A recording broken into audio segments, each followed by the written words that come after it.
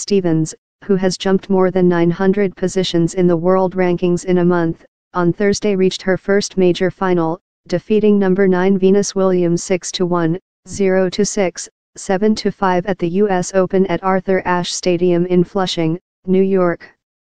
"I have no words to describe what I'm feeling, what it took to get here, just the journey I've been on," Stevens said on court after the win. "I have no words."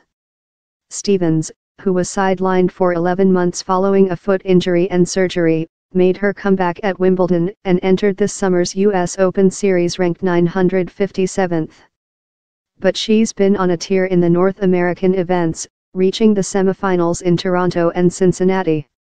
Heading into Thursday's semifinal, Stevens had won 13 of her last 15 matches. Stevens, 24, entered the U.S. Open at number 83 in the rankings. By reaching the final, she'll rise to number 22.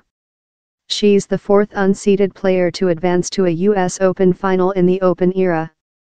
Her previous best result in a major was reaching the Australian Open semi-final in 2013. "When I started my comeback, if someone told me I was going to make 2 semis and a Grand Slam final, I just would have probably just passed out, because that's what I'm ready to do now," Stevens said. "It's incredible. I don't know what to say.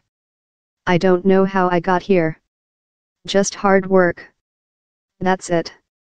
Williams, a 7-time major champion, was seeking her first Grand Slam title since 2008, and she has been achingly close this year. She lost in the Australian Open final to her sister Serena Williams and the Wimbledon final to Garbine Muguruza.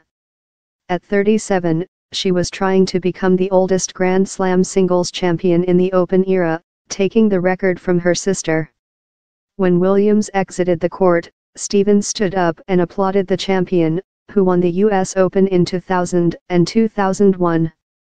"I'm honestly just honored to be able to play at the same time as her, one of the greatest to play our game," Stevens said, who is now 2-0 against Williams. The match didn't start well for Williams. While Stevens remained steady, the unforced errors piled on for Williams, finishing the first set with 17. The set took just 24 minutes. But the script was flipped in the second. After saving 3 break points in the opening game, Williams' level of play went up dramatically, with 11 winners and Stevens regressing. It was a tighter third set, but the unforced errors kept rising for Williams as the two players traded breaks. At 5-5, Sloane hit the gas pedal, scrambling all over the court, displaying terrific defense and breaking Williams at love. Williams finished with 51 unforced errors, to Stevens' 27. "It required a lot of fight, a lot of grit," Stevens said of the final set. "I knew if I just stayed with it and hung tough, played my game as best as I could and didn't get too down on myself, I would have a few opportunities. That's just what I did.